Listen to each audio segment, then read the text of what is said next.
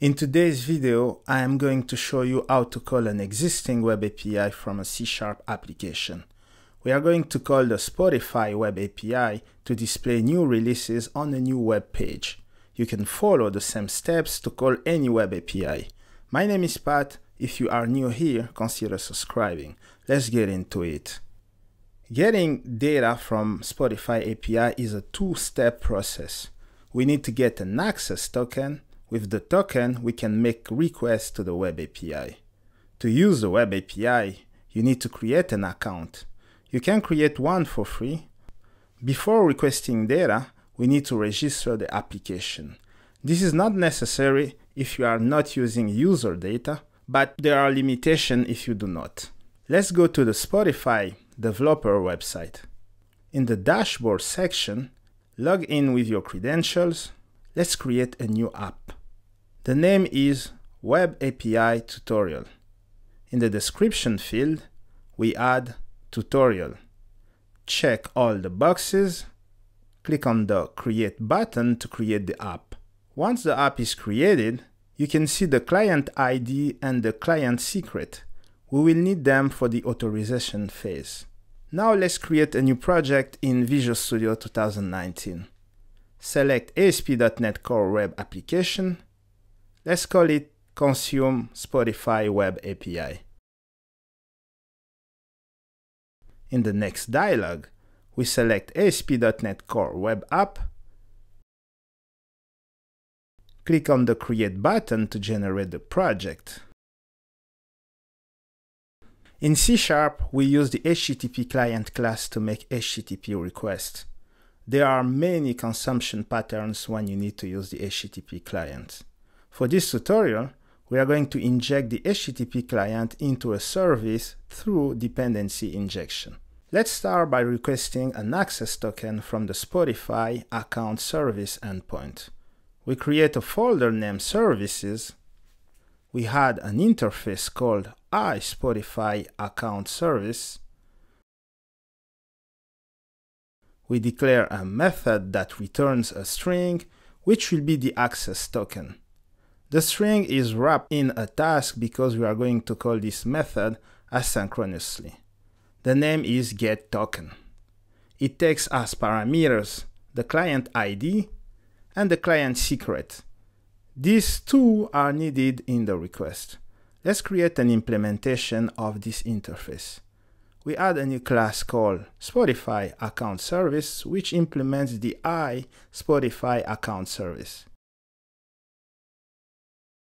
We declare the HTTP client inside the constructor for injection. If we take a look at the documentation, we need to make an HTTP path request to the following endpoint. We need to provide an authorization parameter in the header. We need to provide a body as a form URL encoded. Let's translate this into C# code. The request is represented by an instance of HTTP request message. The first argument is the HTTP verb. In this case, it's a post.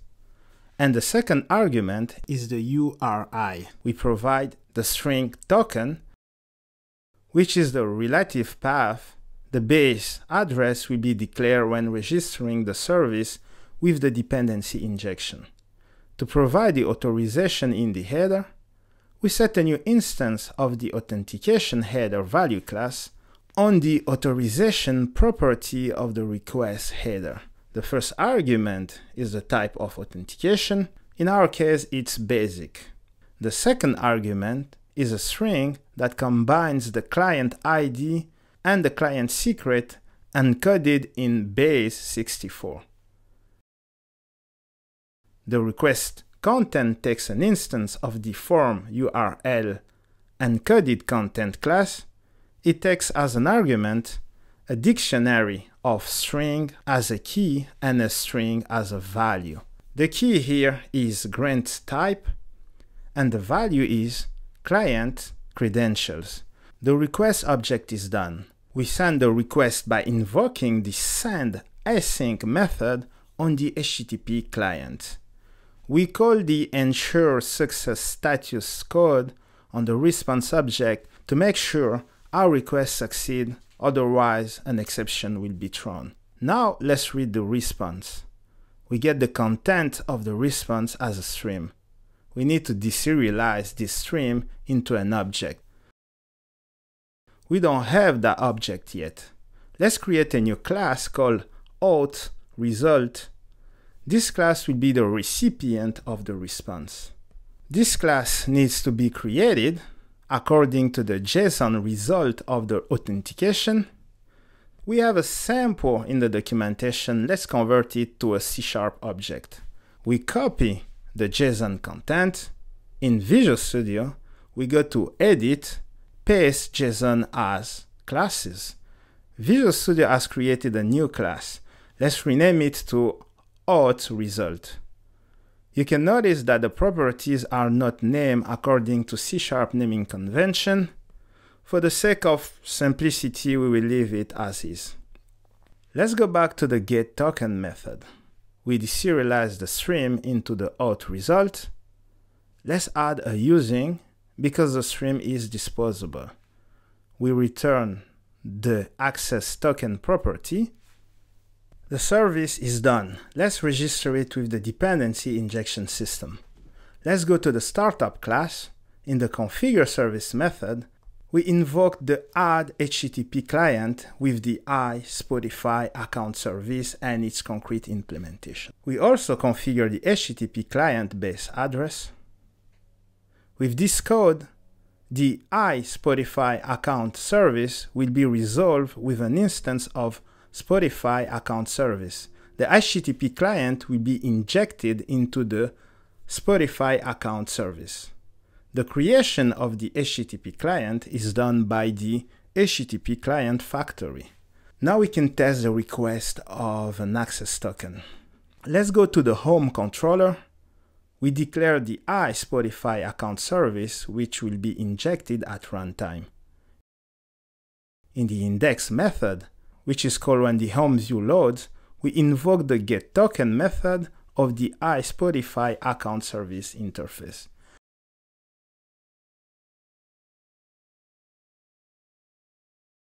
The method needs the client ID and the client secret. Let's declare them in the app settings. We add a new section, Spotify, and we copy and paste the client ID and the client secret here.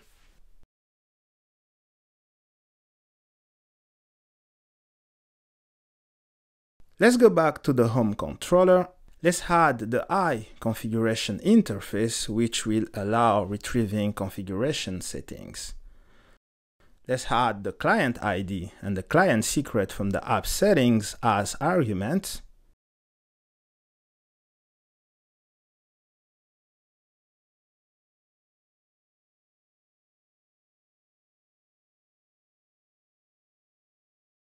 Let's run the app.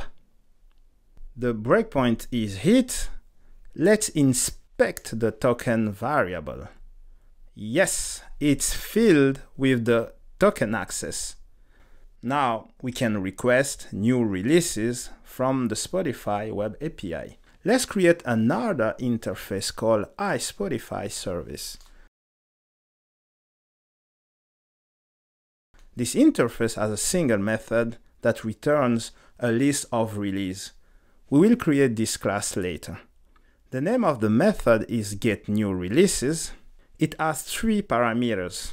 The first 2 will help filter the request, the country code, the limit, and the last one is the access token for authorization. Let's create the release object. It has a name, artist, date of release, an image, and a link that will open the Spotify web player. Let's create an implementation of the IHttpClientFactory service. We call it Spotify service. We declare the HTTP client in the constructor. It will be injected at runtime. In the getNewReleases method, We are going to add an authorization header to the HTTP client using an instance of the authentication header value class. This is a bearer token. We pass the access token. We need to make an HTTP GET request. We invoke the getAsync method on the HTTP client. The method takes the endpoint URI as an argument. We use a relative URI. We will set the base URL when registering with the dependency injection system. We make sure the request succeeds. Now we need to deserialize the response stream into a C# object. Let's try the request in the Spotify console so we can copy the JSON result. So this is the result of the request. Let's copy it. In Visual Studio, we create a new class called getNewReleaseResult. We paste JSON as classes. All the classes needed to deserialize the JSON object are created.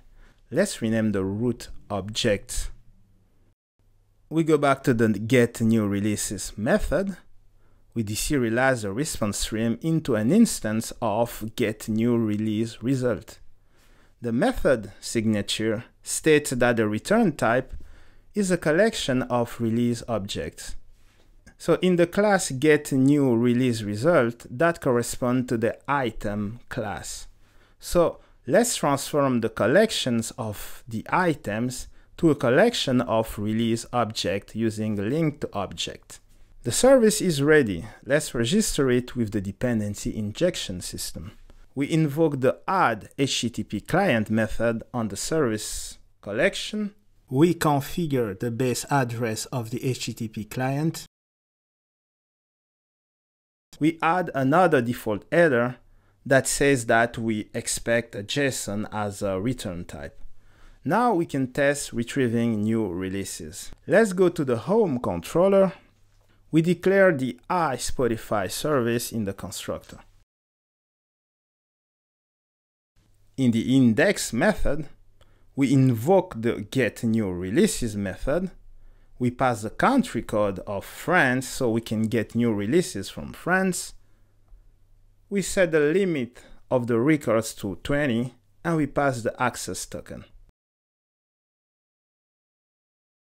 Let's run the application. The breakpoint is hit, so let's inspect the new releases variable. Okay, we got some data. Now let's display the result in a view. Let's refactor the following code. We put the code inside a method called getRelease. If there is an error during the call, we return an empty list of release object. We pass the release list in the view. And let's edit the home's view. This is a strongly typed view, so we declare the model as an I enumerable of release. We iterate over the model, which is the list of release, and we display each release inside a card. We show the artist, the name, the release date, the image, and a link that will open the Spotify web player in a new tab. Let's test the application. Now we have a view that displays new releases from Spotify. That's it for this tutorial.